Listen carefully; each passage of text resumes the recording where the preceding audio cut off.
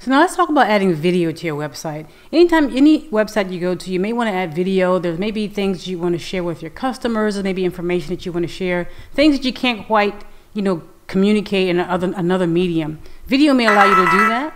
So video in and of itself is a good thing to obviously be able to add to your website, and many times you want to be able to do that. And also audio as well. So how do you do that? If you wanted to add some type of audio, maybe you're a musician or you have a podcast or you have your own music and you want to be able to share that, what are some things you can do? And that's what we're going to talk about now. Before we get into anything else, we're going to talk first about the easiest way, the simplest way to add video to your website. And that's with the iframe element. Now the iframe element is actually an element that allows you to display another web page, another web page inside your website.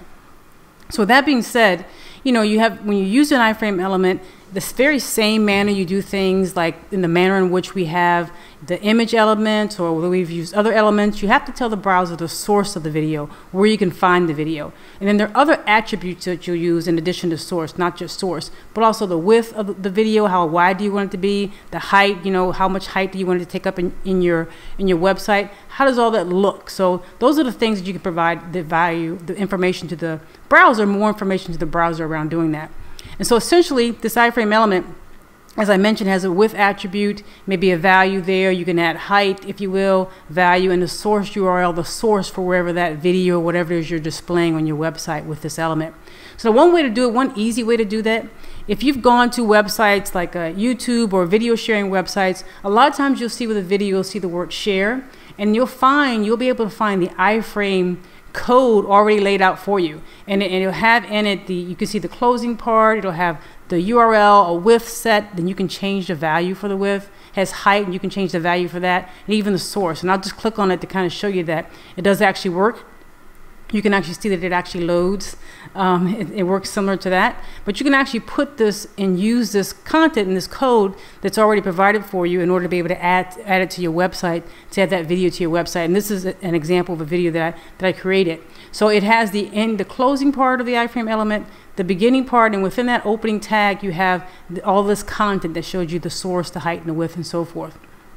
And so that allows you to do that. Now, what about audio? When it comes to audio, what do we think when it comes to audio? Well, when it comes to audio, as you might expect, there's an audio element.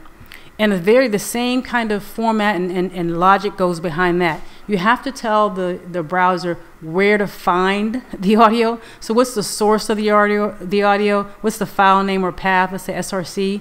And then with the audio element, you also have something called controls. Each browser has a default set of controls that will automatically show up on the screen, and it's based on the browser that you're using or that your user is using. And that you don't have much opportunity to change what those controls look like, but they allow the user to play it, to fast forward, to that type of stop the audio. And so that comes automatically with each browser, and there are the default controls for that. Now we can play around when we get the CSS and style the whole block element, if you will, and play around with some techniques. But the controls themselves you do need to have, but you can't really do much with changing the way they look because they come by default with the browser. They come with the browser. So let's say, for example, if I had an audio file that was called sit.mp3, and it was in a folder that I created called media. All I would need to do is to put the media, because that was the name of the folder, slash, and this is very similar to what we did with the images exercise and chapter, where we had a folder with the folder's name, slash, and then the name of the file. So there would be folder media slash sit.mp3. And that would go in the source. Then we have controls, and we have the opening part and the closing part. That's how you would do audio. Now, it's a very similar technique. It's very much the same if you're using video, and this is when you have an actual file. So when you want to use video, it's the same concept. If you have a video file, not something that you're linking to, but a file that you actually have in your folder, in your files for your website, use the video element. And same thing, you would put controls, you have a source for the file name or path, width and height, and then you close that video and you'll be able to see it in that way. You'll be able to show the video. So now we're going to take a look at how we can actually do this on our website, and we're going to go ahead and add some video to our website.